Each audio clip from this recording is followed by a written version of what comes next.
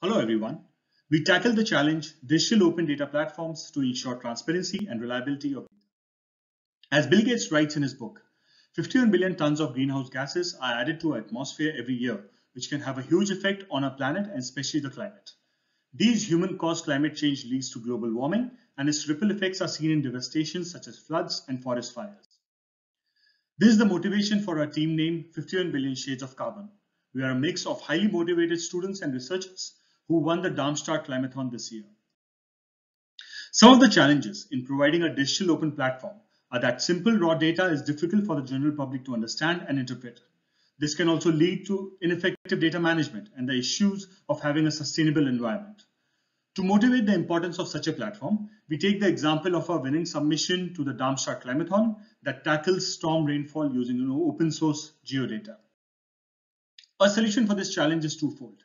First is machine learning based approach that includes processing, analyzing, and exploring the available and released geodata, and then applying classic machine learning algorithms and state-of-the-art deep learning algorithms. Our machine learning algorithms can use both the raw as well as the pre-processed geological images to provide such robust clustering and classification. Solving this task is not easy without including the relevant domain information that can provide crucial insights into the geography of the location in addition to the images.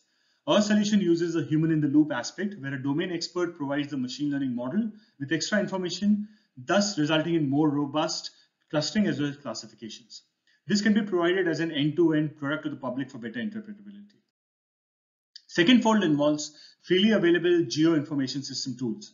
We use the classification results provided by our machine learning techniques into the geoinformation system tool QGIS and calculation of peak flow using rational method, rainfall storm, and its probable flood-related extremity and water level simulation at different points.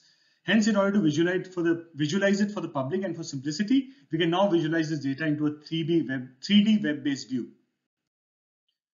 These are some of the benefits of our proposed solution. We can have a 3D web view and mobile visualization.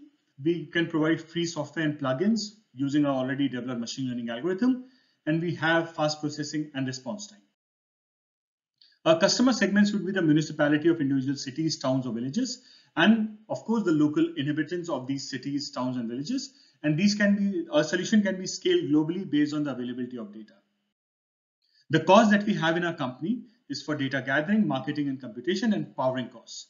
License for companies who could use our software inhabitants, a free version with less information, pro version with more information. That's what we have done. Let's protect our floodwood with share fall of data.